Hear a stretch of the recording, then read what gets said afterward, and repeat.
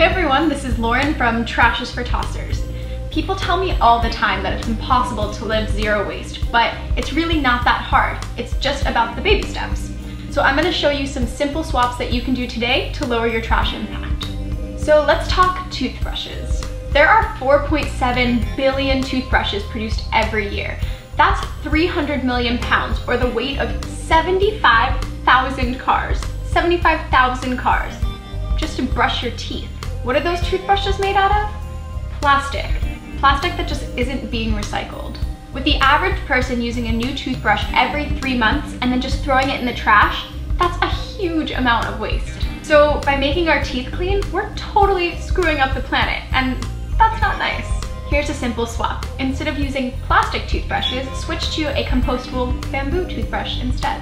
They're super sustainable and they can be composted instead of going to landfill, so your teeth and the earth will thank you.